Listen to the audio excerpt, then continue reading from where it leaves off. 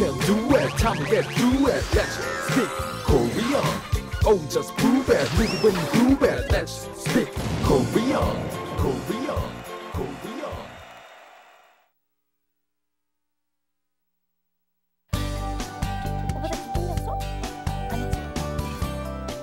Hello everyone and welcome to Let's Speak Korean. I'm Lisa Kelly and I am Youngchul. I'm here to teach you interesting Korean with Lisa. yeah. You know, does anybody ever say to you, you're an 아저씨?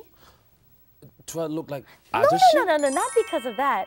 Generally, it means someone who's married Yeah. and older, right? Yeah. So you don't call anyone single 아저씨 unless they look much older, right? That's right. 아저씨. Yeah, 아저씨. Okay, I'm 아저씨. No, you're not. Okay, on the other hand, a woman case and got married, and we can say like 아줌마. Lisa, you look like 아줌마.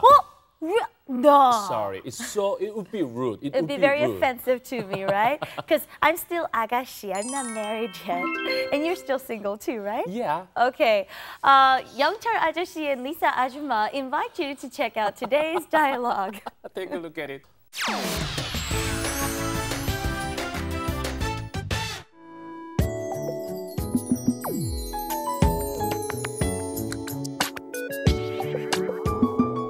When you travel overseas, you can face unexpected food-related situations. It happens in Korea, too.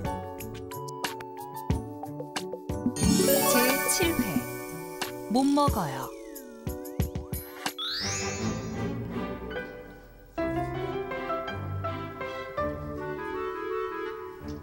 아저씨, 뭐 드세요? 번데기. 로이야, 너도 이거 하나 먹어볼래? 번데기를 어떻게 먹어요? 야, 이게 얼마나 고소하고 맛있는데 그래. 전 싫어요.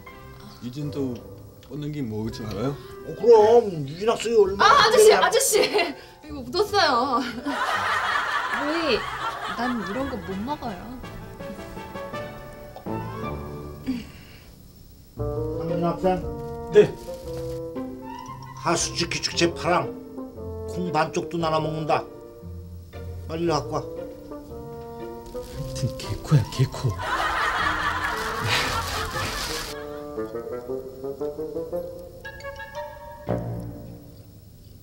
야, 이 맛있는 걸 너 혼자 먹으려고 그랬냐? 어? 자, 먹어들. 잠깐, 순대가 돼지 창자로 만들어진 걸 알면? 에이, 로이가 그걸 어떻게 알겠어. 이건 뭐예요? 아, 로이는 잘 모르겠구나. 이거 말이지, 이게 순대라고 하는 건데, 돼지 창자에다가 당면하고 피를 섞어가지고 뱉는 거야. 아주 맛있어. 응? 네? 이게 얼마나 맛있는데? 자, 너희도 하나 먹어봐라. 응? 전 배불러요. 이게 얼마나 맛있는데? 아니, 유진 학생은 왜 안 먹어? 유진도 순대 먹을 줄 알아요? 그럼 얘는 순대하면 선배! 바닥을 이거 하나 더 먹어. 로이, 나 이런 거 못 먹어요. 너 오늘 순대 잘 먹잖아. Let's go straight into today's expressions. 오늘의 생생 한국어. The first one is 못 먹어요. 못 먹어요. 네, I can't eat it. I can't eat it. 못 먹어요. 못 먹어요. Second one is 이거 뭐예요? 이거 뭐예요? What is this? 리사, 이건 뭐예요? You've never seen a cup before? 이거 This is 뭐예요? of course I knew it. Just asking. 이건 뭐예요? 이건 뭐예요? 이건 뭐예요? Very nice. 이건 뭐예요? And the third one, this is our expression, our third expression. 배불러요. 배 is our stomach. 배불러요. I'm full. I'm full. Youngchul, stop drinking that. 배불러요. 배불러요? 배불러요. You know what he's just doing? He's acting like an 아저씨. Yeah. This is not what single men do, okay? 아저씨, 그만해요. Stop. Like Britney Spears style. Oops, I did it again. 배불러요.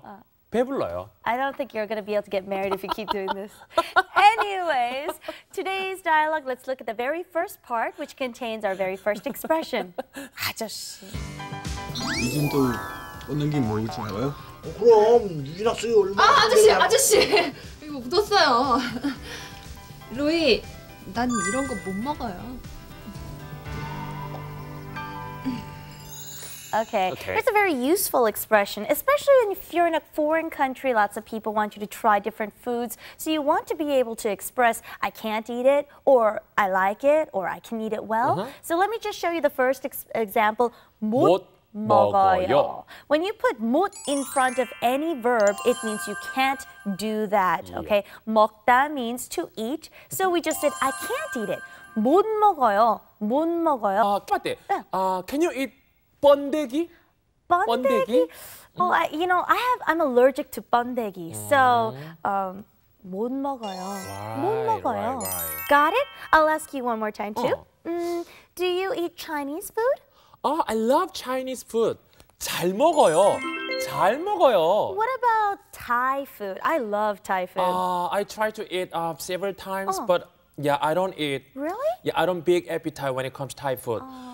못 먹어요. Yeah. Because of the cilantro. Oh, 못 I see. 먹어요. Okay. But you tried, right? Yeah, 못 먹어요. So he chooses not to eat it. No, he can't eat it. That's why it's 못 먹어요. All right, let's go to the next part of our dialogue. 잠깐, 순대가 돼지 창자로 만들어진 걸 알면? 에이, 로이가 그걸 어떻게 알겠어? 이건 뭐예요? 로이는 잘 모르겠구나. 이거 말이지 이게 순대라고 하는 건데. Okay, this expression is so useful. I mean, it's a basic question, right? Yeah. What is this? What is this? 이건 뭐예요? Right. 이건 뭐예요? It's cushion. 네. 이건 뭐예요? And notice the spelling here. It's 이건. 이거는 is the original form. They shortened it to 이건 뭐예요? That way you can speak it a little more naturally when it comes to colloquially speaking it, right? But written correctly, it would be 이거는. This is 이거는? not incorrect, okay? 뭐예요? 뭐 is what. So 뭐예요? 뭐예요? What is it? What? And if it's far away, Uh-huh. what is it? Far away. 저건 뭐예요? 네. 저건 뭐예요? So if it's close to you, Okay. 이건 뭐예요? Far away, 저건 뭐예요? I see our today's dialogue. 저건 뭐예요?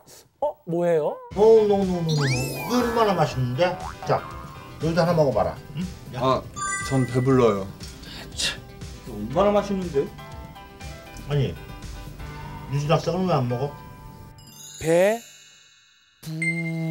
배불러요. 배불러요. 배불러요. Right. 배불러요. 배 is our stomach. It can also mean a boat or a pear too. Okay, those are the same words. But 배 here, we're talking about the stomach. 불러요. It means to be very big and full, ready to burst. 배불러요. I'm full. 배불러요. Okay, everybody, let's go and check out all three of our expressions again. The first one was 못 먹어요. 못 먹어요. 못 먹어요. I can't eat it. I can't eat. I can't eat. 못 먹어요. 못 먹어요. 네. Second expression, 이건 뭐예요? 리사. 이건 뭐예요? that's a bell pepper. 아. 이건 뭐예요? What is this? Remember, if it's far away, you could say 저건 뭐예요? Okay? Yeah, right. Third expression, 배 불러요. 배불러요. 불러요. Okay, what about hungry? 고파요. 배고파요. 지금은 배 불러요. 네. And as a little note, lots of our friends, when we want to see each other, we say 보고 싶어요, but instead we say 보고파요 as a joke, right? Meaning, I'm hungry to see you. All right, I'm kind of hungry to see our situation one more time. 보고파요, 보여주세요.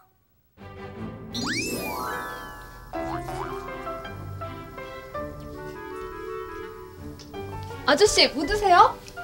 번데기. 로이야, 너도 이거 하나 먹어볼래? 번데기를 어떻게 먹어요? 야, 이게 얼마나 고소하고 맛있는데 그래. 전 싫어요. 유진도 번데기 먹을 줄 알아요? 그럼 유진 학생이 얼마나. 아저씨, 이거 묻었어요. 로이, 난 이런 거 못 먹어요. 유진 학생, 네. 하수치키 축제 파랑 콩 반쪽도 나눠 먹는다. 빨리 갖고 와. 하여튼 개코야 개코.